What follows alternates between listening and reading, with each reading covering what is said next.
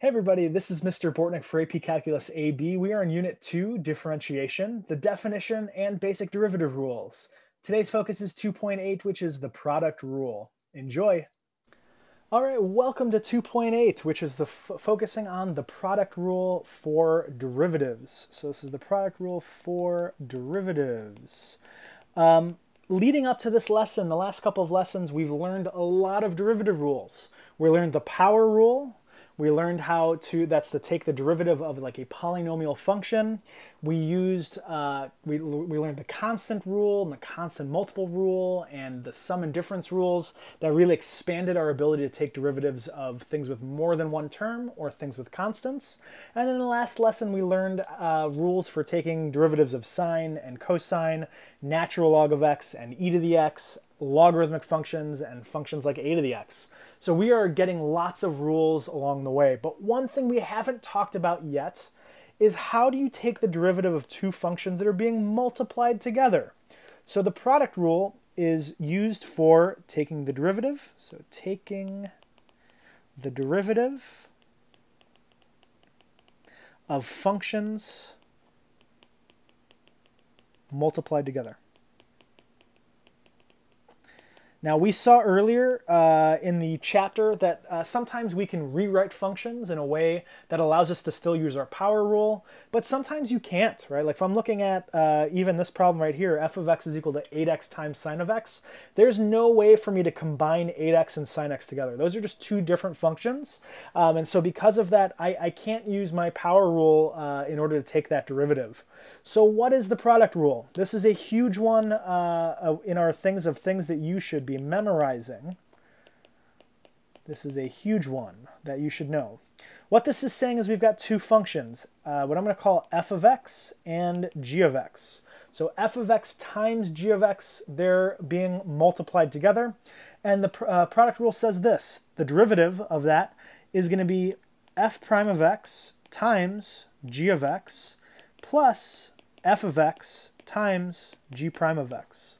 So again, we're noticing if we take the derivative of two functions that are being multiplied, it's the derivative of the first thing times the original second function plus the original first function times the derivative of the second. So that is our product rule. That is the way that we have to take the derivative of functions. A common mistake, if people forget the power rule, is they just try to take the derivative of each part and then multiply those together. We cannot do that. That is not what the product rule states. That's not how derivative rules work, unfortunately for us. So let's try this in this first problem that we've got. We've got 1 is equal to f of x is equal to 8x times sine of x. Here's how I'd approach this problem, and here's how I'd think about it.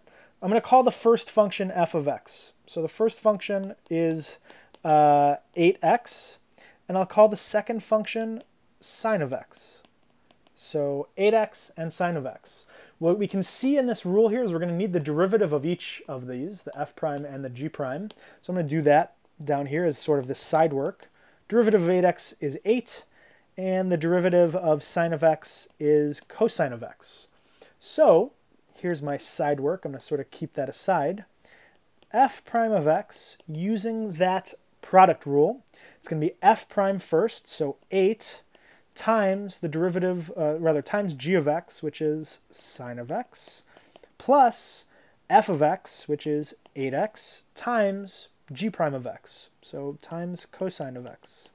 So altogether, this is going to be 8 sine x plus 8x cos x. And that would be our derivative for number 1. Let's try number 2. G of x is equal to 2e to the x times the square root of x. Try this with a different color. So in this case, my first function is 2e to the x, and my second function is the square root of x, which I'm going to rewrite as x to the 1/2. The derivative of f of x is f prime, and the derivative of e to the x is itself, so that's just 2e to the x. And the derivative of x to the 1/2 is 1/2 x to the negative 1/2, which is 1 over 2 square root of x. Okay, so with my side work sort of done over here, we can go into our product rule here. So g prime of x, the derivative of that, using our product rule, which we've got up here, is going to be 2, so f prime, so 2e to the x times g of x, so times x to the 1/2, plus 2e to the x, my f of x, times g prime, so times 1 over 2 root x. And so we can leave this, we could leave this as is. This is a fine way to write it. Or we could combine things. We could say that this is equal to 2e to the x times the square root of x plus 2e to the x over 2 square root of x. So maybe those 2's cancel each other out, right? We can cancel those and simplify that a little bit.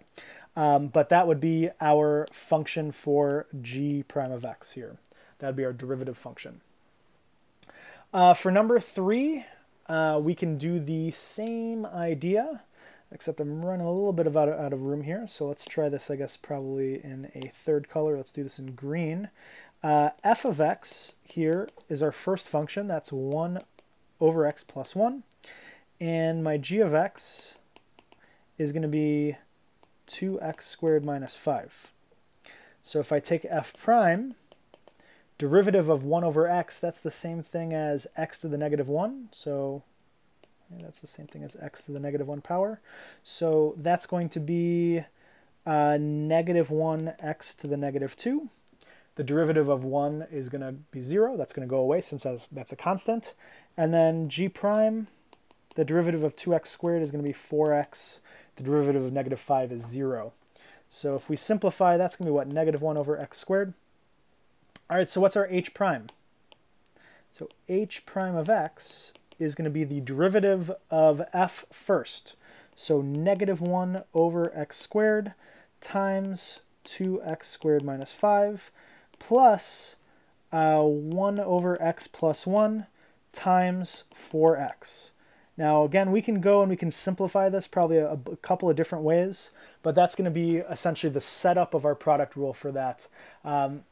Yeah, that's going to be our setup for the product rule.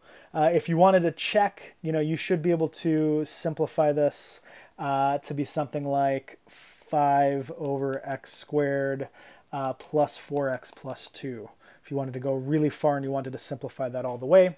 But since I don't have room, I'm going to just sort of leave that as is. Next problem, so the table below shows values of 2 differentiable functions, f and g. Remember that word differentiable just means that you can take the derivative of it. So it's saying that there's these 2 functions, you can take the derivative of them. In fact, we have their values at some of these x values, as well as their derivatives. So this is a super, super common AP exam problem. This is, I can guarantee it's going to be on the AP exam, where they're going to give you a table and they're going to ask you some questions about derivatives with respect to it. This is a great way for them to test your ability to do the product rule, or what we'll learn in the next lesson, what's called the quotient rule. So how do we do it? Well, in number 4, they say h of x is equal to 3 times f of x times g of x. Find h prime of 2. So first off, we notice it's a function times a function. We have to use our product rule here. So h prime of x is equal to 3 times f prime of x, and I'm going to put parentheses here, times g of x, plus f of x times g prime of x. That 3, because it's a constant, is staying on the outside. I put parentheses around this part because technically that 3 is going to need to distribute to both of these parts inside the parentheses. But we're doing this when x is 2, so h prime of 2 is equal to 3 times f prime of 2 times g of 2 plus f of 2 times g prime of 2. Conveniently for us, all of those values are here in this table, right? They essentially gave us these terms. When x is equal to 2, we've got all of those. So what do we have? H prime of 2 is equal to 3 times f prime of 2 appears to be negative 2. G of 2 appears to be negative 1. Plus f of 2 appears to be 4. And then g prime of 2 appears to be 2. So this is equal to 3 times 2 plus 8. So 3 times 10, which would be 30. So the slope of the tangent line when x is equal to 2 for this function, even though we don't know what f of x and g of x are, we are still able to apply the product rule in this problem to find the derivative when x is equal to 2. That's pretty cool and pretty powerful. All right, let's try our number 5, and this looks like our last one for today. So what do we have? We're finding r prime of -5. So first off, let's find out what r prime of x is. It's going to be the derivative of this first part. So the derivative of this first part is going to be f prime of x over 2. The derivative of 2 is going to go away. And then that's times 3 minus g of x plus this f of x over 2 plus 2 times the derivative of negative g of x. The derivative of 3 is going to go away. That's going to be 0. And the derivative of negative g of x is going to be negative g prime of x. So similarly, we want to plug in a -5 for this.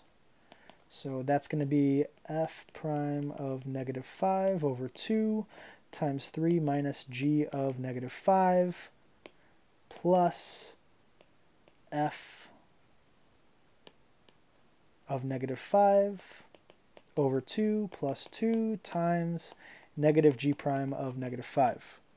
All right, similar to the previous one, we can find all of those values from looking at our table here when x is equal to -5. So we're going to just do that and plug in. All right, so using our values in the table, we can see here that r prime of -5, if we do this, f prime of -5 is going to be 4. So we have 4 over 2 times 3 minus g of -5. G of -5 is -2 plus f of -5. F of -5 is 3. That's being divided by 2 and then adding 2. And then negative g prime of -5. G prime of -5 is 5. So I've got a -5 here. If we simplify, this is going to be 2 times 5 plus 3 over 2 plus 2. So that's going to be 7 over 2 times 5. And so this is going to be 10 plus... actually, let's step back. This is, we've got a -5 here. We don't want to lose that negative. So this is 7 over 2 times -5. And so this is going to be 10 plus -35 over 2, or 10 minus 35 over 2, which is going to give me -7.5 as my answer for this problem. That's it for today. Hopefully that was helpful. Using the product rule allowed us to do some cool problems. Definitely a big rule, and definitely we've got some practice here for you to try. Try that out, check your answers, come to class or office hours if you've got any questions about this, and try out that mastery check. Have a great rest of your day, and take care.